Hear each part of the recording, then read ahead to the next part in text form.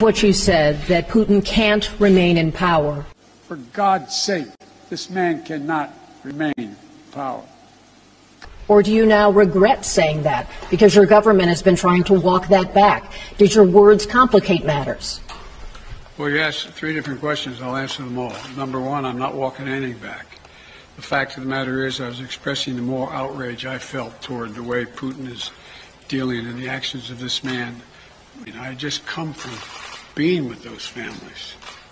But I want to make it clear, I wasn't then, nor am I now, articulating a policy change.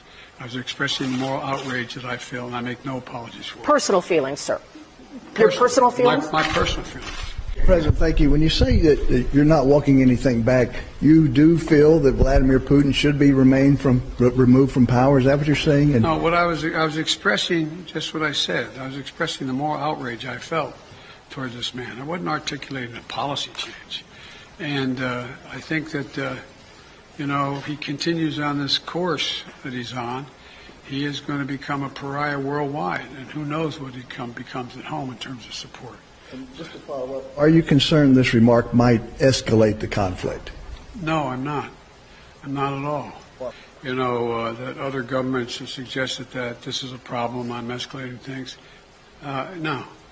And has it weakened NATO? No, it hadn't. NATO has never, ever, ever, ever, ever, ever been as strong as it is today. Never. So if saying he cannot remain in power does not mean regime change, what does it mean? It means that I would hope it was expressing my outrage. He shouldn't remain in power.